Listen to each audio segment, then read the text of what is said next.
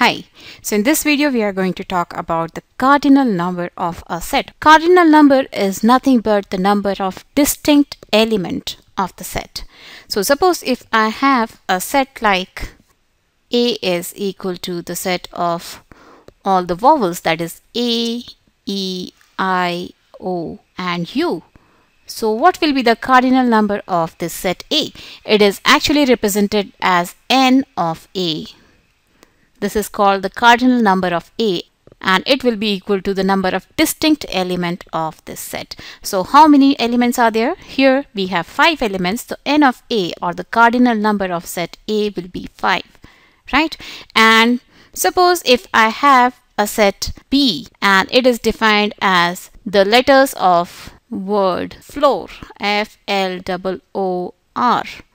Suppose this is the word. Then how you write this set? This set will have one F, one L, one O and one R. This we have discussed earlier.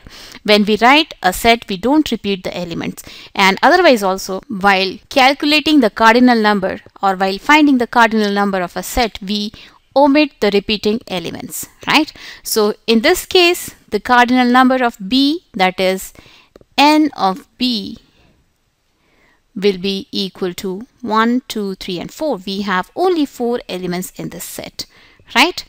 Yes. And what will be the cardinal number of phi? N of phi.